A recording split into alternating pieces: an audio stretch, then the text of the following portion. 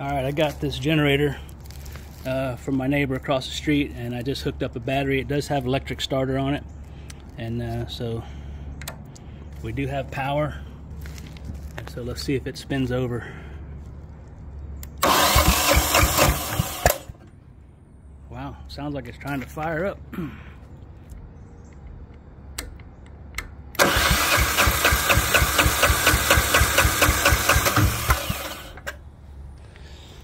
Alright, I'm gonna hit it with a little starting fluid and we'll see what happens.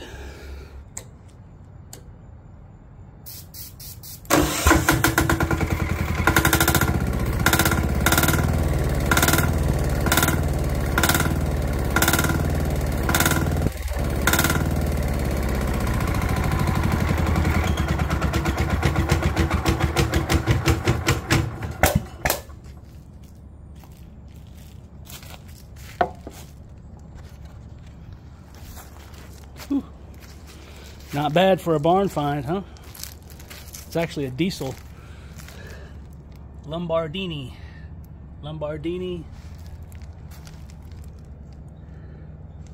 401 cc, 7 kilowatt generator, built in 2004. Diesel. Pretty cool. I got some hoses and stuff to fix here, but doesn't look like too much, and it's got a plastic gas tank, which is great, so I know it's not rusted or anything. It's dry, but it actually looks pretty clean in there. Alright, so we'll get it up to the house and get some lines changed, get it cleaned up. I did check the oil before I cranked it. The oil was fine. Alright. Alright, I got the old generator running. I had to use a temporary fuel tank here.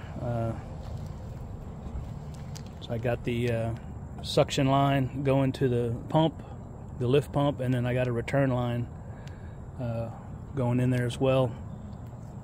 I had to do that because the, let's see, right here, the fuel tank fitting was clogged up and it broke when I tried to get it off. I was able to order a new one, new valve for the tank, but we had the hurricane coming a couple weeks ago, and we had to get this ready to use, so I just used this temporary fuel tank, and it worked great. We ended up having to run it for about 8 hours, and I had to replace this outlet here, just a GFCI, and then this is a 30 amp, 120 volt, and they sell these at Home Depot and Lowe's. It's a pigtail made for this, and that gives you three more regular plugs there. And then of course it's got the 240 volt. You can switch it. You can't do both, I don't think. 240 or 120. But everything worked great. I had 5 extension cords. Had 4 going into my house, and then I sent one over to the neighbor so he could keep his refrigerator running as well. But what was wrong with this thing was this is the injection pump right here. It was froze up in the closed position, I guess, when it had been stored. I guess it was in the closed position and just kind of seized up from sitting. So I wasn't able to get any fuel here. I was getting the fuel up to the pump from the lift pump down here with it's got a little primer. So I was getting fuel up here at this hose, but nothing coming out of here. So I took this out, 2 bolts, and it was locked up, like I said, froze up. It's just like almost like a cam lifter with a spring on it. And I just soaked it in Marvel Mystery Oil overnight, and the next day started messing with it and squeezing it, and it finally popped loose, and I was able to get it working pretty good, and I put it back in, and it cranked right up and run fine. I ordered a bunch of new fuel line, and got a new valve, and I got some new T's, a new T for this one, and a new T for this one right here. So I'm going to get all that stuff installed, get the tank working, I got my battery just kind of temporarily tie wrapped on here. I got to get a hold down for that. Like I said, I was in a rush to get it going because we had the storm coming, and it worked great. And it didn't use very much fuel at all. This was, you know, about up to here, and it's down to about right here after 8 hours, so it's really good on gas. I do need to adjust the idle. I think it's a little bit high. So yeah, let me get the hose out and the valve for the tank and get it going. So here's what I ordered. I got 10 foot of 1/4 inch fuel line. Got a couple of brass tees here. Got a 2-pack of valves. It's like $10, you know, for a 2-pack. Something like that. All this stuff was really cheap on Amazon. Got a 2-pack of filters. These are kind of unique, I guess, for the diesel because they have a return also. Seems like everything's got a return on these. So you just shove this bushing up in the tank and then shove this barb up in there, and it'll seal up. So let's get that going.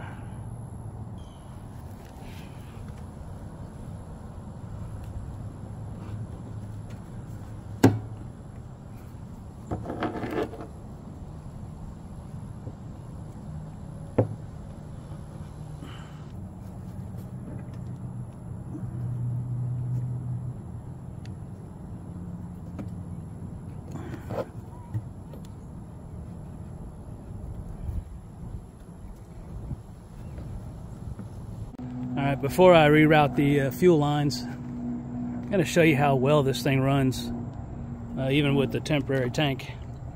I'm going to have to put on headphones or earmuffs because it's pretty loud, and I'll adjust the volume on the video so it doesn't blast you out as well. I'm not going to be able to talk, so you throw on some earmuffs and fire it up.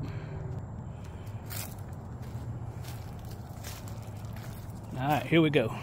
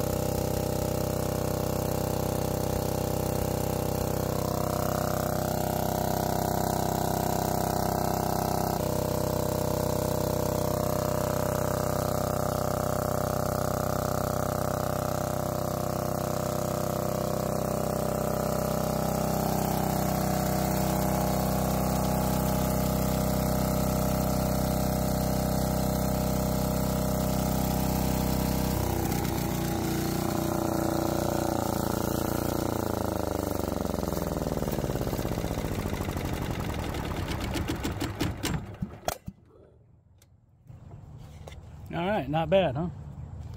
Alright, I'm going to go ahead and start redoing these fuel lines. Got the fitting in the tank there, so it's ready to go. It's got a return fitting up here. Everything's good there. The only thing I'm missing is this airbox cover. Got a filter, but there's a plastic cover that bolts on here as well, so I got to try to get one of those. The neighbor said he may have it somewhere. So we're going to go look over there in his storage shed and see if it got left over there. So yeah, I just got it strapped to a pallet. I was using it, moving it around with my forklift on my tractor. I think I may eventually put like an axle with some pretty big wheels and a handle, almost like a wagon where I can move it around on its own without having to get the tractor out and all that stuff. Alright, I got all my fuel lines rerun. So everything in the blue is a return line. I got the new filter on there. Return line from the injector. And this is fuel line. This stuff came from Tractor Supply. And the black stuff, I got some from Tractor Supply and some from Amazon. Everything's tie wrapped and clamped. I made sure I got it out of the way of my oil fill cap. I had to make myself a little diagram because it's kind of confusing with all the lines. And I got everything tie wrapped in place. Everything's It's good and sturdy. Filter's good and sturdy. I've already started pumping it. The filter's about half full. I can still get to my oil dipstick. Still easily get to the shutoff. I think I may put a cable on here and run it up here and have like a lever or something, a little easier access. Return line to the top of the tank, and then the main fuel line, I got it hooked up and tie wrapped. I got the fuel on, so I haven't started it up yet. It might take it a minute to prime, so let me put on my earmuffs and we'll give it a shot.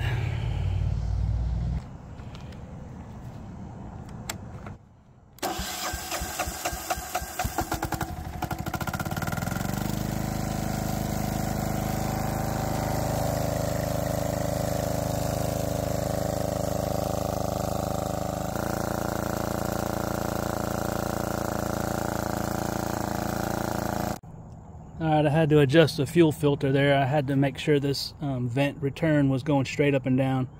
It was sucking a little bit of air, and had a loose clamp here. I got that straightened out.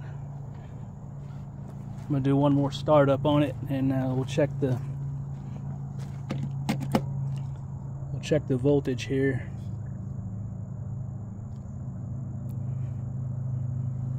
And make sure it's at least 120 volts. So let me get my earmuffs on again. All right, contact.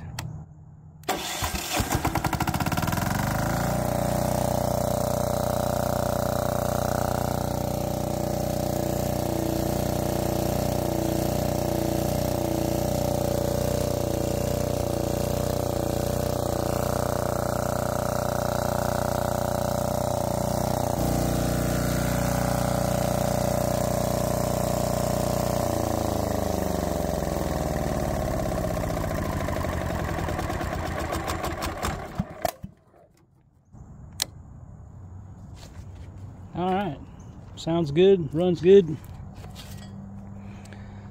I think I'm gonna rig up a little cable to go from this shut-off valve. That way you can just pull it shut. Maybe a little cable to run up here and then mount it somewhere up here with a little lever. It'll stay put. When you shut it off, it'll stay there and you don't have to hold it. So that'll be my next step if I can find one of those. So anyway, if I haven't said it, this is this is the name of the generator, Voltmaster America Smooth Wave, but it's an Italian-made Lombardini diesel engine. I've also thought about maybe adding a second muffler to it, quiet it down a little bit. It's pretty loud. Oh yeah, let me go get my small battery and try it out, see if it'll crank it. All right, I got the lawn and garden battery in there. This is you see the age on it. I put it on my new battery charger and did the recondition on it, and this thing works awesome now. It said it was at like 13.7 volts on the charger. So let's give it a shot here and see if it'll fire this big thing up. Contact.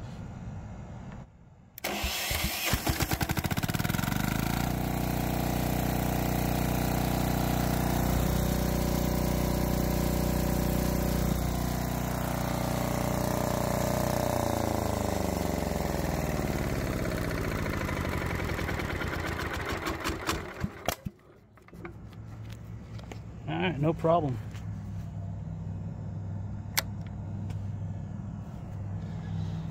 Alright, I think that's about it for this video.